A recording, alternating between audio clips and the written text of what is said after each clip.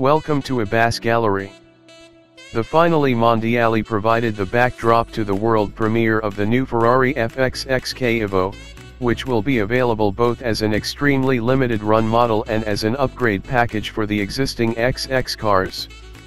This latest arrival marks a significant evolution of the XX program launched in 2005, with cars developed specifically to play an active role in the eponymous research and development program, which itself has become a byword for innovation and uncompromising performance.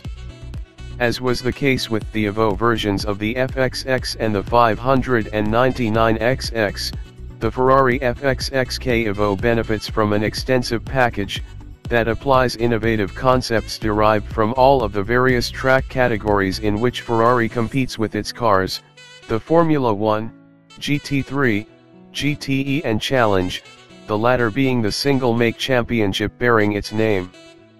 Derived from the racing world and adopting track-specific content,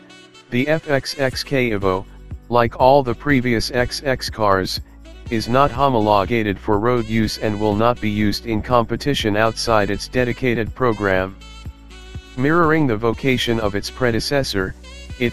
however, is aimed at a small,